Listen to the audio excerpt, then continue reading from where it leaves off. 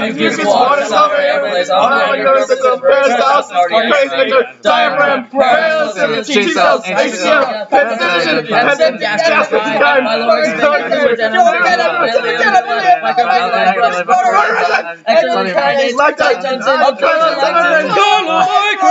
sodium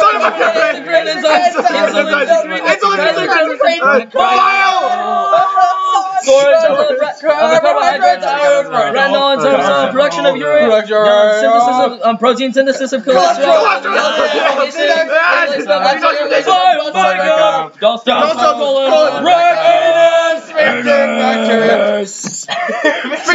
bacteria, feces, wake up.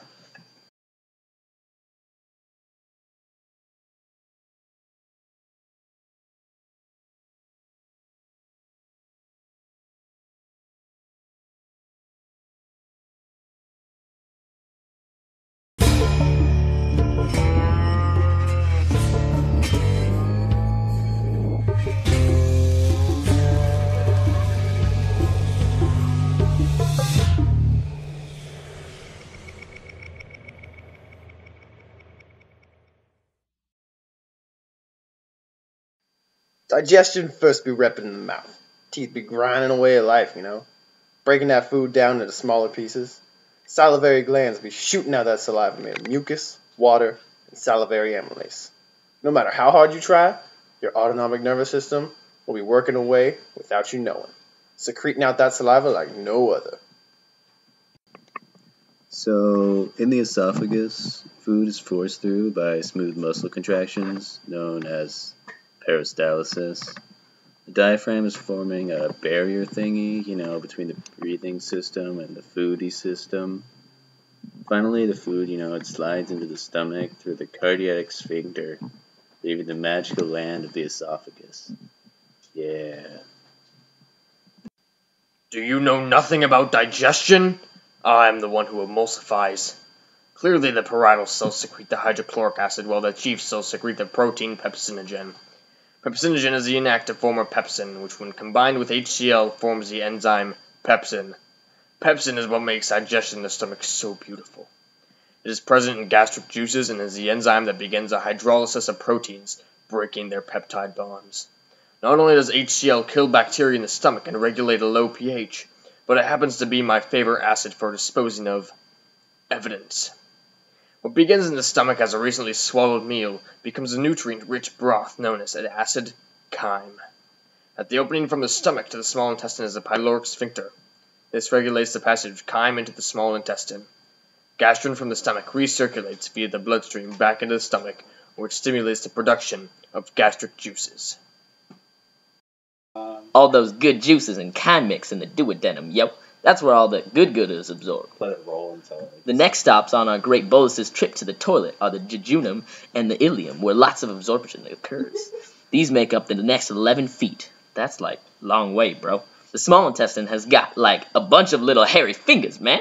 They call them villi, I think. The villi are lined with microvilli, which absorb the nutrients with the help of brush border enzymes and enterokinase, which is produced by the cells of the duodenum and converts trypsinogen into its active form, trypsin, resulting in the activation of pancreatic digestive enzymes that break down food. Those fats are polar and don't seem to get along with blood, so they move through the absorption lacteal, which is a lymphatic vessel.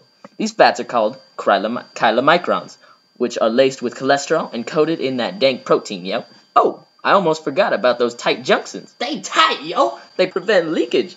Ain't nobody want no leakage. Pancreas. So it makes the sodium bicarbonate, baking soda. When the duodenum releases secretin, letting little Panky know and stuff, it neutralizes the acid chyme. Oh yeah, it also secretes digestive enzymes when CCK is present. That includes proteases, lipases, and amylases that break down the different foodie things, along with digestive enzymes. Insulin is made by little Miss Panky, which regulates blood sugar, causes cells in the liver, skeletal muscles, and fat tissue to absorb glucose, stored as glycogen and triglycerides. Alright, so next up is the liver. The liver basically does everything. It stores, synthesizes, filters, detoxes, and regulates. Like I said, everything. Bile is made in there. It's a big deal, neutralizing acidic chyme and emulsifying fats in the duodenum. Another useful thing made is urea, which deaminates amino groups. In the liver, you can find all of our storages of carbs, iron, retinol is vitamin A, and calciferol is vitamin D. Gotta have that D. Nutrient interconversion is when building blocks from the intestine are made into bigger and better products for use. First, the liver synthesizes proteins with amino acids, using albumin and fibrinogen. The next synthesis is cholesterol. Whether it makes LDLs or HDLs is determined by the amounts already in the body. The last conversion is glucose to glycogen, or vice versa, based on the blood sugar amounts. And of course, when people be hitting their drink a little hard, the liver detoxifies the blood through sinusoidal system of Kupffer cells that ingest and break down toxins. Be that storage facility for bile, you know what I'm saying? Bile is made of water, cholesterol, inorganic salts, bicarbonate ions, bile pigments, bilirubin, and those good bile salts. Wink, wink, and it emulsifies fats. Gallstones occur when you ain't hydrated, but mainly due to a buildup of bilirubin or cholesterol and a lack of bile salts.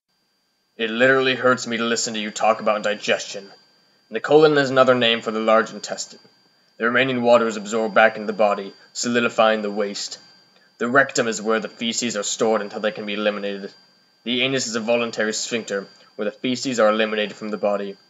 Symbiotic bacteria live in the large intestine, where they help create vitamin K, an essential nutrient to the body. Feces are made up of undigested fiber, bacteria, water, and epithelial tissue. If you think about it, we just broke Bolus.